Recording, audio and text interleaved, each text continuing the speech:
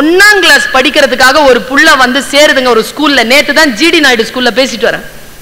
அந்த கரஸ்பாண்டன்ட் சொன்ன வார்த்தை sir, first standard UKG LKG ஒரு ஸ்கூல்ல இருந்து வந்து ஃபர்ஸ்ட் ஸ்டாண்டர்ட்க்கு சேர்க்கும் போது அங்க அப்பா சொல்றாராம், என்ன இந்த ஸ்கூல் ரொம்ப நல்ல ஸ்கூல், ஒரே ஒரு இதுதான் எனக்கு தெரியணும். என்ன தெரியணும் உங்களுக்கு? இங்க நீட் எக்ஸாம்க்கு குழந்தைகளுக்கு ப்ரிப்பேர் பண்ணுவீங்களா? 1ஆம் கிளாஸ் பிள்ளைக்கு நீட் எக்ஸாம்க்கு ப்ரிப்பேர் பண்ணணுமா? இந்த பெற்றோர்கள் என்ன செய்யறதுங்க? இந்த மனதை எங்க போய் கழுவுறது? இந்த பெற்றோர்களுடைய மனதை எங்க போய் கழுவுறது? நான் சமீபத்தில் மலேசியா போயிருந்த பொழுது அங்க டிரைவ் பண்ணிட்டு இருந்தார் ஒரு டிரைவர். அவர் வந்து ஒரு இன்ஜினியர், அவங்க வைஃப் டீச்சர். 2 பேரும் இல்ல இன்ஜினியர் ஆகணும்னு நினைச்சிட்டு டீச்சர் ஆகணும். அவரு சாரி, அவரு இன்ஜினியர் ஆகணும்னு அவருக்கு ஆசை, ஆனா டீச்சர். இந்த அம்மாவும் டீச்சர். 2 பேர் தான் எனக்கு ஹாஸ்பிட்டாலிட்டி கமிட்டி கூட்டிட்டு போறாங்க. எனக்கு நிகழ்ச்சிக்கு இதோ இங்க வரணும். அதுக்குள்ள கார்ல ஒரு விஷயத்த கேட்டேன். நான் அப்படியே உங்ககிட்ட சொல்றேன். இது நடந்து ஒரு 6 மாசம் இருக்கும். தம்பி போன் பண்றான், தம்பி போன் பண்றான். நாங்க அந்த அம்மா எடு நான் டிரைவ் பண்ணிட்டு இருக்கேன்ல எடுனார் அவர். டேய் தம்பி போய் சேர்ந்துட்டியாடா, நல்லா இருக்கியாடா? நல்லா இருக்கேன் மம்மி. என்னவா பண்ணிட்டு இருக்க? அந்த ப்ளூ ஸ்னேக் இல்ல மம்மி? ஆமா, அதுக்கு செலைன் போட்டுட்டு இருக்கிறேன், அது ரொம்ப டிப்ரெஸ்டா இருக்குது. போனை வைக்க சொல்ல அவனை அப்படின்னாரு. அவன் போனை வச்சுட்டாங்க. நான் சொன்னேன், என்னங்க டாக்டரா உங்க பையன்? வெட்டினரி டாக்டரா? என்னது இது? பாம்புக்கு போய் செலைன் ஏத்திட்டு இருக்கிறாரு, பாம்பு டிப்ரெஸ்டா இருக்கும்னு சொல்லுது புள்ள, என்னதுன்னு கேட்டேன். இல்ல மேடம், அவன் இந்தோனேஷியால வெட்டினரி டாக்டருக்கு படிக்கிறான், லீவுக்கு வந்திருந்தான், லீவு 1 வாரம், ஆனா வந்த அன்னைக்கே புறப்பட்டு திரும்பி போயிட்டான். ஏன்னு கேட்டேன். அவன் ஒரு கோப்ராவை வீட்டுல வச்சிருந்தான், அது வந்து முட்டை போடுற ஸ்டேஜ்ல இருந்திருக்குது, அவன் விட்டுட்டு வந்துட்டான், அது முட்டை போட்டுருச்சான், முட்டை போட்டுட்டான், அவன் விட்டுட்டு வந்து 3 நாள் ஆகுது, வந்துருச்சான், வந்துட்டு அந்த முட்டை பொரிஞ்சிருச்சான், 6 முட்டையும் பொரிஞ்சிருச்சான், அதுல 4 குட்டி இருக்குதா, 2 காணமா, பிளாட்ல 2 பேர் கூட இருந்தாங்க, அவங்க வெக்கேட் பண்ணிட்டாங்களாம், அதனால புள்ள போயிருக்கு. இவங்க கொடுத்த கேஸ் ஸ்டடி இது. என்னங்க பாம்பு நான் உங்க பையனுக்கு ரொம்ப பிடிக்குமான்னு கேட்டேன். ஐயோ வெறிங்க அவனுக்கு, சின்ன பிள்ளையில இருந்து 7ஆம் கிளாஸ்ல இருந்தே அவனுக்கு வெறிங்க. என்னங்க இப்படி பிள்ளைய வந்து பாம்பு வளர்க்கறது கொடுத்துட்டீங்க, இப்ப பாம்பு டாக்டரா மாறி போனானே அவன், எப்படிங்க அந்த சோகத்தை ஏன் மேடம் கேக்குறீங்க அப்படின்னாரு அந்த டிரைவ் பண்ணிட்டு இருந்த டீச்சர். அவன் சொல்றாரு, எனக்கு இஷ்டம் இல்லைங்க, ஆனா அவன் தான் என்ன நினைக்கணுமோ அதை ஆயிட்டாங்க, ஆனா ஒரே ஒரு வார்த்தை சொன்னாங்க, அதுல தாங்க நான் அலோவ் பண்ண அவனாரு. என்ன வார்த்தைங்க சொன்னா? +2 முடிச்சிட்டு அவங்க அப்பா சொல்லியிருக்காரு நீ இன்ஜினியர் தான் ஆகணும்னு.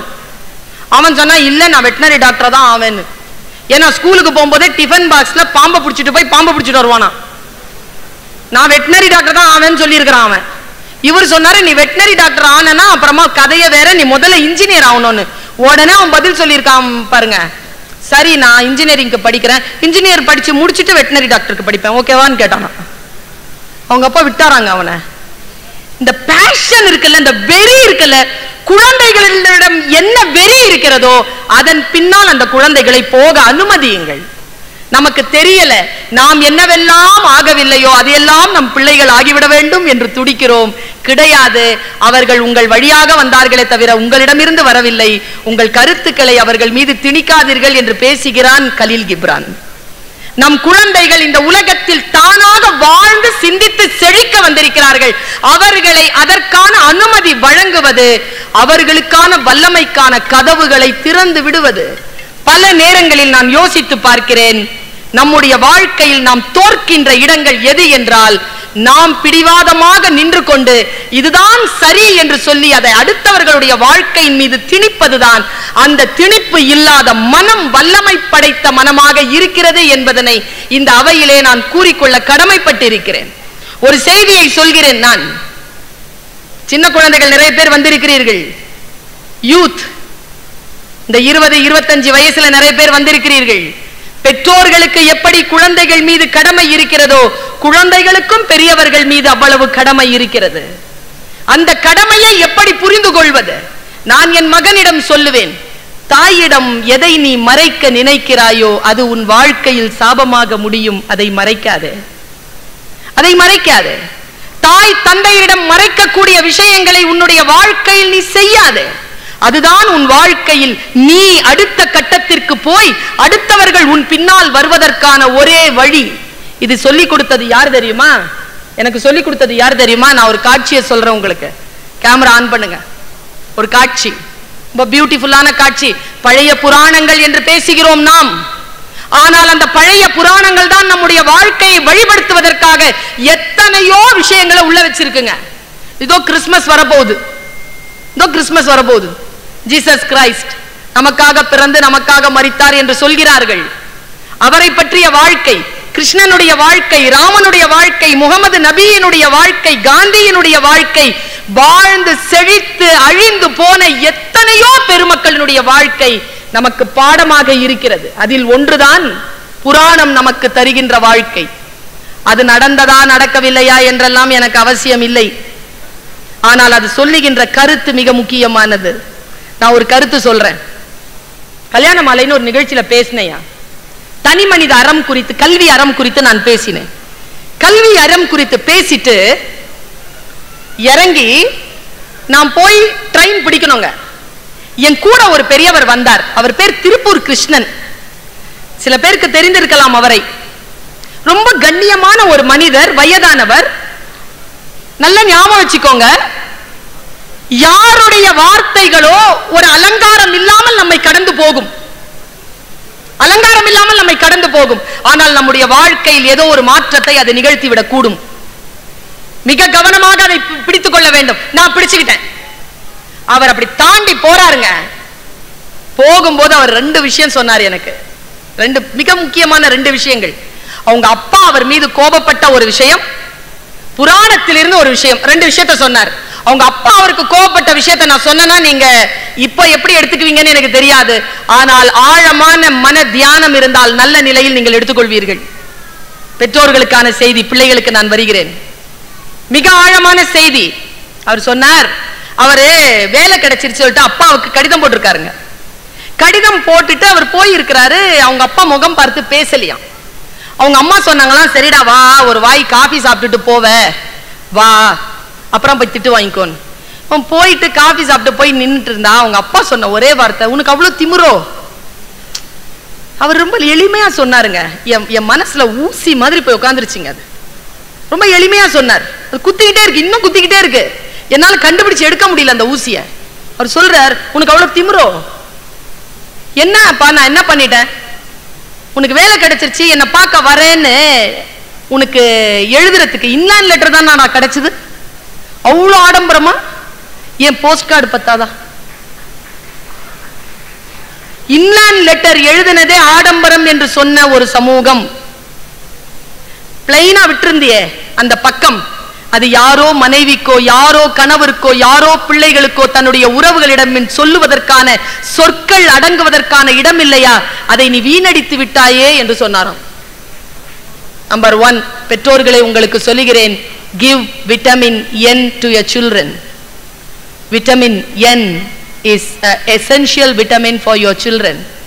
You start giving from now. Vitamin N means NO, no to your children. அவங்க ஏதாவது கேட்டாங்கன்னா நோன்னு சொல்லுங்க. அதான் அவங்களுக்கான ஒரே விட்டமின். எல்லாத்துக்கும் எஸ் எஸ் எஸ்ன்னு சொல்லி தான் நம்ம இவ்வளோ நிலைமைக்கு வந்து நின்று இருக்கோம். 100 விஷயங்கள் கேட்கின்ற பொழுது 75 விஷயங்களுக்கு நோ சொல்லுகின்ற பெற்றோர்கள் குழந்தைகளை வல்லமை படைத்தவர்களாக மாற்றுகிறார்கள். 100 விஷயத்திற்கும் எஸ் என்று சொல்லுகின்ற பெற்றோர்கள் பலவீனப்படுத்துகின்ற ஒரு உயிரைத்தான் இந்த உலகத்திற்கு தருகிறார்கள். பலவீனம் இல்லாமல் நாம் இருக்க வேண்டும் என்றால் சிக்கனமாக இருக்க வேண்டும் என்பது ஒரு செய்தி. அடுத்த செய்திங்க, ஒரு 4 ஜன்னல் தாண்டறதுக்குள்ள சொல்லிட்டாங்க மனுஷன். இவ்வளவு அலங்காரமா சொல்லல, நான் தான் இவ்வளவு அலங்காரமா சொல்றேன். கேமரா ஆனாச்சா? ஒரு டென்ட். அந்த டென்ட்டுக்குள்ள திரௌபதி தலை விரிச்சு உட்கார்ந்துருக்கா. உள்ள நுழைறான் Arjunan. Hi Draupadi, how are you அப்படின்னு கேட்டு உள்ள நுழைறான். திரௌபதி சொன்னா, I am not fine. What about Karna? Did you kill Karna? கர்ணனை கொன்றாயா? I will kill him tomorrow. நாளைக்கு அவனை நான் கொல்கிறேன். இன்னைக்கு உன்னை பார்க்கணும் போல இருந்துச்சு. அதான் இவங்க 2 பேர் பேசிட்டு இருக்கும்போது தர்மன் வந்துட்டாராம். தர்மனுக்கு தெரியாது அர்ஜுன் அங்க நிக்கிறான்னு. தர்மன் பார்த்த உடனே அர்ஜுன் அலர்ட் ஆயிட்டான். திரௌபதி திரும்பி பாக்குறா, என்ன இங்க நின்னுட்டு இருக்கிற, போர் போயிட்டு இருக்கும்போது did you kill கர்ணா அப்படின்ட்டு அவனும் கேக்குறான். அதான் திரௌபதி கிட்ட சொல்லிட்டு இருக்கேன், I'll kill him tomorrow அப்படின்ட்டு. ஆமா டுமாரோ, எப்ப பார்த்தாலும் டுமாரோ. எவ்வளவு நாள் ஆயிடுச்சு, நாளைக்கு நான் எப்படி கர்ணனை இப்ப யார் ஜெயிக்கிறது, உன் கையில காண்டிப்பா வச்சிருக்கிறிய, இது என்ன வில்லா இல்ல புல்லா அப்படின்னு கேட்டானா. கேட்டுட்டு நாக்க கடிச்சுக்கிட்டான் தர்மன். ஏன்னா இவங்க 2 பேருமே அந்த வில்வித்தையை பூர்த்தி செய்த பொழுது அர்ஜுனன் தன்னுடைய காண்டிபத்தின் மீது சத்தியம் செய்தான், தன் குருவின் மீது சத்தியம் செய்தான், யாரேனும் தன்னுடைய காண்டிபத்தை குறைத்து பேசினால் அவர்களை கொலை செய்வேன் என்று. அவ ஓன் அழுறா. இப்போ தர்மனை கொன்னாகணும், ஓன் அழுறாளாம் திரௌபதி. அழுத உடனே உங்களுக்கு தெரியும்ல திரௌபதி அழுதா யார் வருவான்னு. கிருஷ்ணன் வந்துட்டார். What baby, why are you crying? What do you want? You want me to do something for you? The situation is not good. What happened? அவ விஷயத்தை சொன்னா. இப்படி ஆயிடுச்சு. That's it. அவ்வளவுதானா? ஏய் இங்க வா அர்ஜுனா, நீ நாளைக்கு வந்து கர்ணனை கொல்லலாம். இன்றைக்கு நீ என்ன செய், தர்மனை கொன்றுவிடு. தர்மனை இன்றைக்கு கொல் என்றான். உடனே திரௌபதி அழுகிறாள். எப்படி கிருஷ்ணா, நான் எப்படி இவன் அவரை கொலை செய்வதற்கு நான் பார்த்து கொண்டிருப்பது, இது தவறில்லையா? உடனே கிருஷ்ணன் சொன்னான், கொலை செய்வது என்றால் அப்படியே கொலை செய்வது அல்ல, நீ சாஸ்திரத்தின்படி கொலை செய். அப்படி என்றால் உனக்கு பெரியவன் தானே தர்மன், ஆம், அவனை அவமரியாதையாக பேசு, ஒரு 4 வார்த்தை பேசு, அவனை கொலை செய்ததா ஆயிடும். பேசிட்டாங்க. இப்போ பழி எங்க தெரியுமா இருக்கு, பெரியவர்களை பேசி அவர்களை கொலை செய்வதற்கு சமானமாக அவதூறாக பேசினால் சாஸ்திரத்தின்படி தற்கொலை செய்து கொள்ள வேண்டும். அடுத்த பிரச்சனை வந்து சேர்ந்துருச்சு, இவன் தற்கொலை செஞ்சுக்கணும். இதை திருப்பூர் கிருஷ்ணன் சொன்னார். சொல்லிவிட்டு சொன்னார், கிருஷ்ணன் பார்த்து சொன்னா நாம் அர்ஜுனனிடத்தில், நீ இன்றைக்கு செத்துப்போ, நாளைக்கு கர்ணனை கொல்லலாம். எப்படி செத்து போறது? செத்து போறதுன்னா செத்து போறது இல்ல, சாஸ்திரப்படி செத்து போறது. அப்படின்னா என்ன? உன்னை புகழ்ந்து 4 வார்த்தை பேசு, எவ்வளவுதான். இந்த புராணம் சொல்லுகின்ற செய்தி என்ன தெரியுமா? இது நடந்ததா நிகழவில்லையா என்கின்ற அரசியலுக்குள் நாம் போக வேண்டாம். நிகழ்ந்த அந்த விஷயத்திற்குள் வந்த ஞானம் என்ன தெரியுமா? விஸ்டம் என்ன தெரியுமா? அடுத்தவர்கள் பெரியவர்களை அவமரியாதையாக பேசுவது அவர்களை கொலை செய்வதற்கு சமம். அவர்களுக்கு முன்னால் நம்மை நாமே புகழ்ந்து பேசிக் கொள்வது தற்கொலை செய்வதற்கு சமம் என்கின்ற 2 அற்புதமான ஞானம் வந்து சேர்ந்த இடத்தில் திருப்பூர் கிருஷ்ணன் என்கின்ற குரு எனக்கு ஒரு விஷயத்தை சொல்லிவிட்டு செல்கிறார். வாழ்க்கையில் ஞானம் இப்படித்தான் வந்து சேரும். பல வார்த்தைகளை நாம் பேசினாலும் அந்த வார்த்தைகளுக்குள் உள்ளே இருக்கக்கூடிய சொற்கள் மிக நிதானமாக கவனிக்கப்பட வேண்டியவை. பெரியோர்களே, தமிழ் அற்புதமான மொழி. நாம் ஒரு மொழியில் பேசுவது வேறு மொழியில் இருக்கின்றவர்களுக்கு புரியாமல் போகலாம். ஆனால் தமிழ் மொழி தெரிந்தவருக்கே அது புரியாமல் போய்விடக் கூடாது. பல நேரங்களில் வார்த்தைகளில் நாம் கவனமாக இருந்து அந்த வார்த்தைகளை சரியாக உச்சரிக்கிறோமா? பல நேரங்களில் நான் சொல்லுகிறேன், சமீபத்தில் ஒரு 2 அற்புதமான விஷயங்களை நான் தெரிந்து கொண்டேன். அற்புதமான விஷயங்க. மடையர்கள்னு சொல்றோம்ல, அறிவுள்ளவர்கள், அறிவில்லாதவர்கள் யார்? மடையர்கள். மடையர்கள் என்றால் என்ன தெரியுமா? மட்டர்கள் என்பவர்கள் கிணறு தோண்டக்கூடியவர்கள்.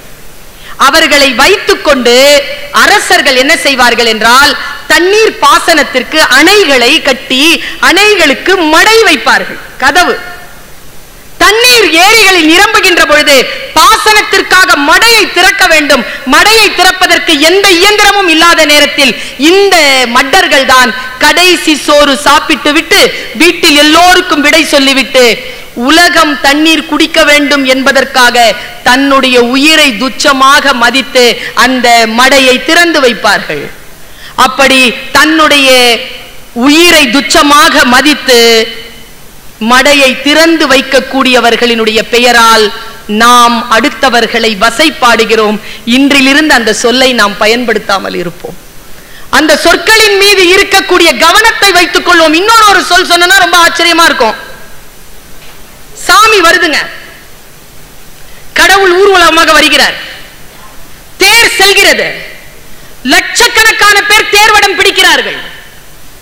இறைவனை வழிபடுவதும் தேரை பிடிப்பதும் வாழ்க்கையை சுபிக்ஷமாக்கும் என்கின்ற நம்பிக்கை இந்தியாவிற்கு உரியது. அந்த நம்பிக்கையில் எல்லோரும் வடம் பிடிக்க வருகிறார்கள். அத்தனை லட்ச பேர்களில் ஒரே ஒருவன் மட்டும் அந்த சாமியையும் பார்க்க மாட்டான், மக்களையும் பார்க்க மாட்டான், தேரையும் பார்க்க மாட்டான், தேர் சக்கரத்தை மட்டும் பார்த்துட்டு இருப்பான். அந்த தேர் சக்கரம் எங்கேயாவது முட்டுச்சுன்னா கையில ஒரு சின்ன முட்டு வச்சிருப்பான். அந்த முட்டு வச்சு அப்படி திருப்புவான். தேர் கோவில் பக்கம் திரும்பும்.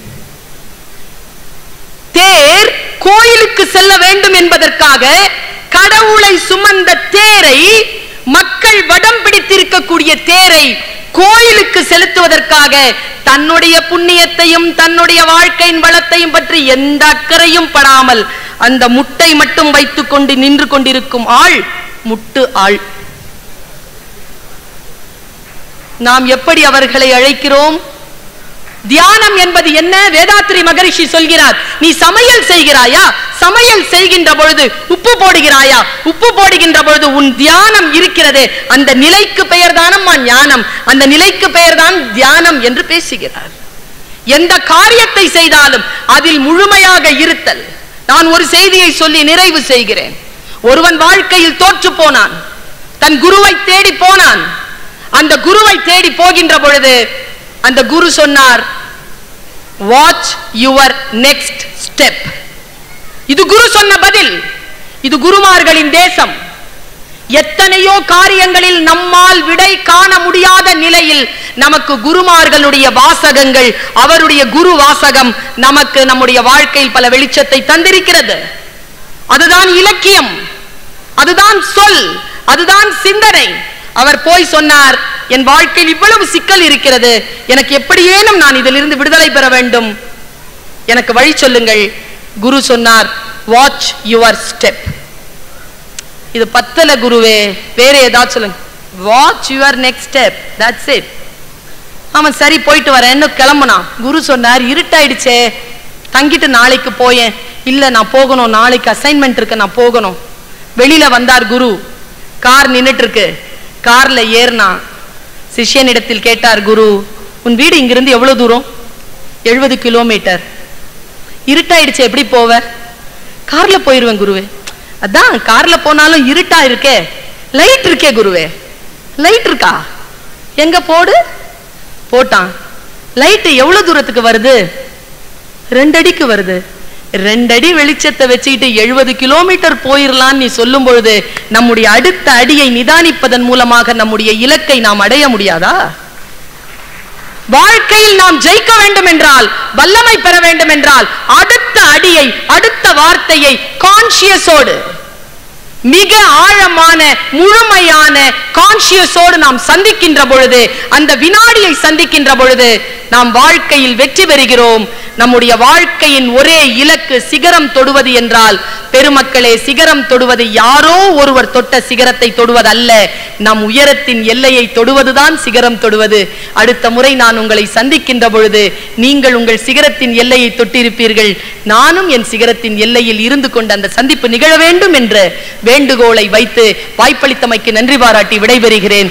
நன்றி, வணக்கம். சந்திக்கிறோம். இப்படிப்பட்ட இதை நீங்கள் விரும்பினால் லைக் செய்யுங்கள்.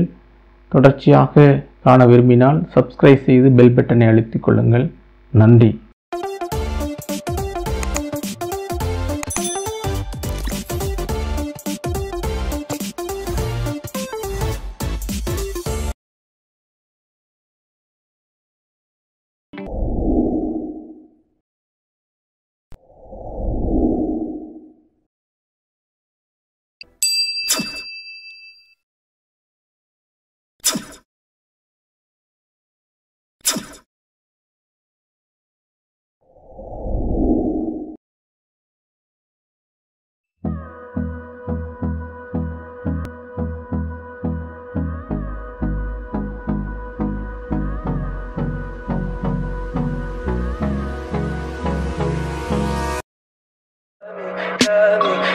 pretty lies. Look me in the face, tell me that you love me.